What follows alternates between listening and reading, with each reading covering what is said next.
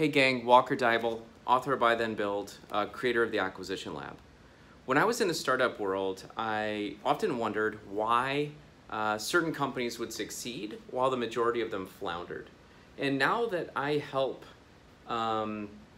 buyers, potential buyers find and acquire a business, I find that there's kind of a similar concern where they want to find a company but they don't want to make a mistake, right?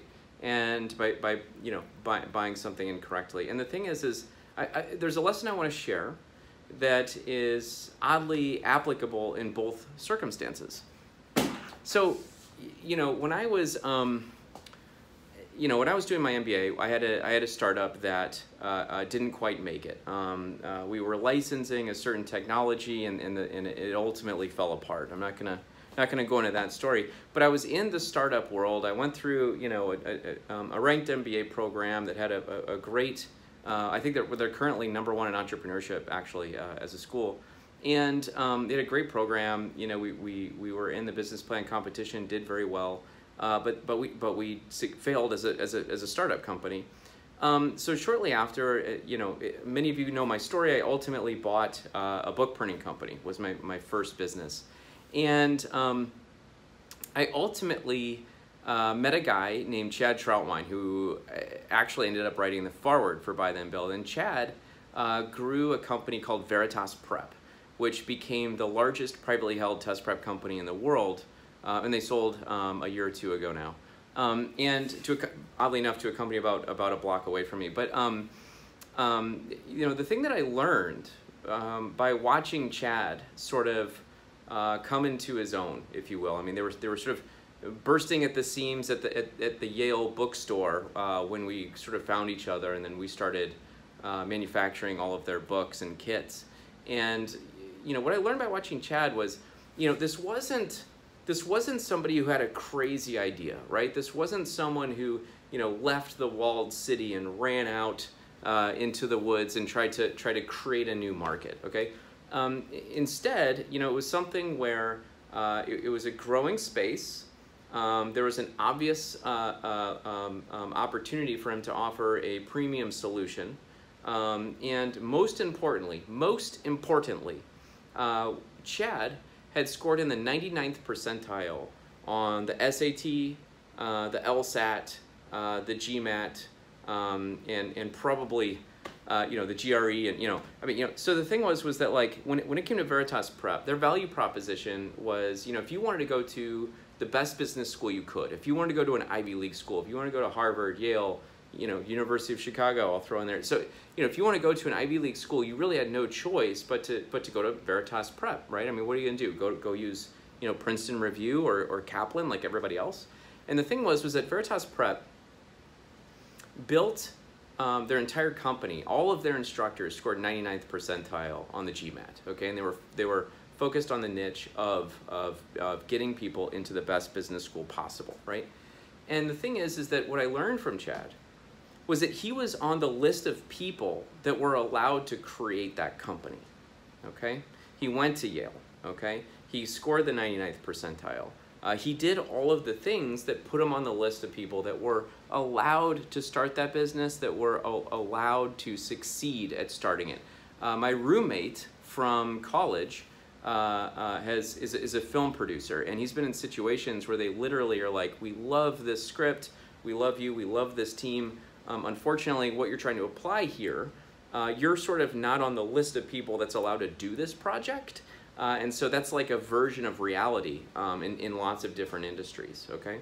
And so it kind of, it kind of blew my mind when I was reading Cal Newport's book, So Good They Can't Ignore You. And in it, he talks about the concept of career capital. And the concept of career capital is exactly what I saw in terms of entrepreneurs who are able to succeed. When the guys that started Square went out for capital, Jack Dorsey had already started Twitter. So, I mean, for someone talking to a venture capital firm who had already started Twitter, what are the odds that they're going to get capital?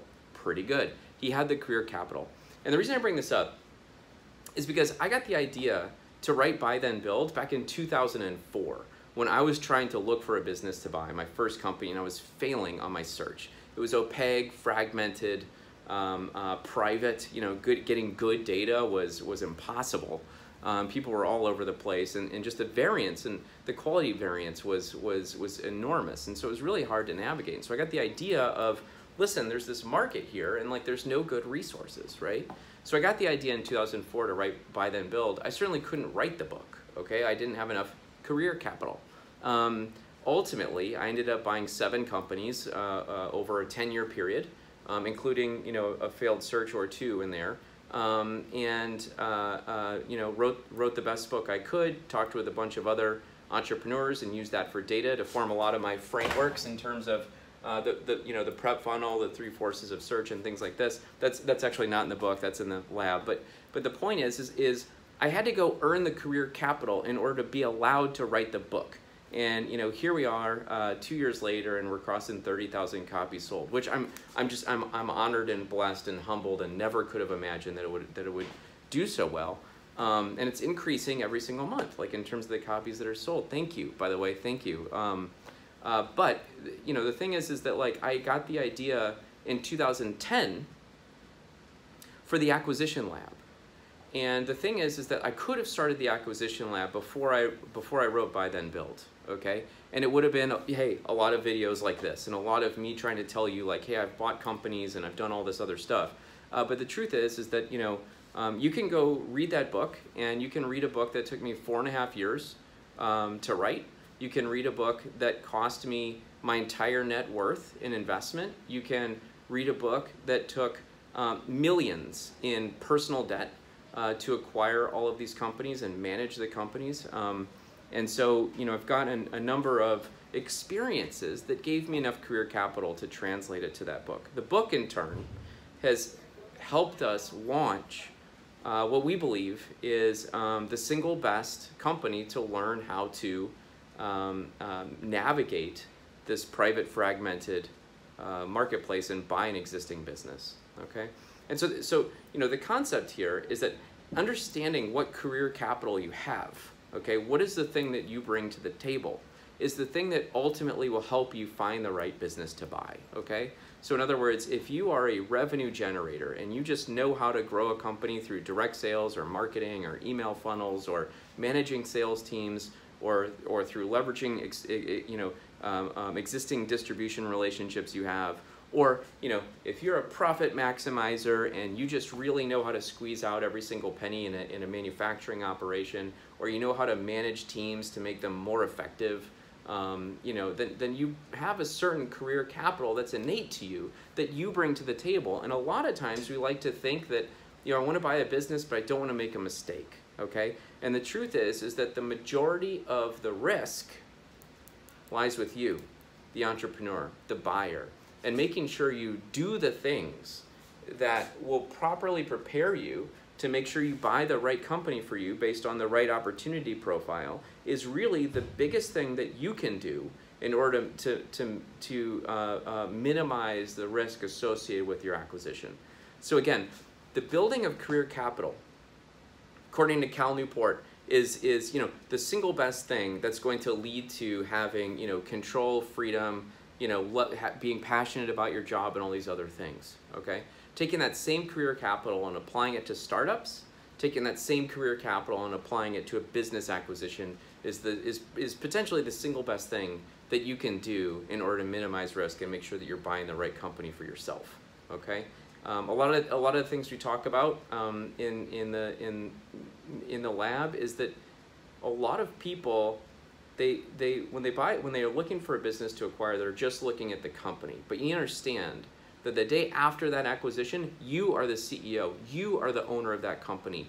That company becomes you, and you are the head of it, okay? And so you need to understand that you plus the company is greater than just the company alone, okay?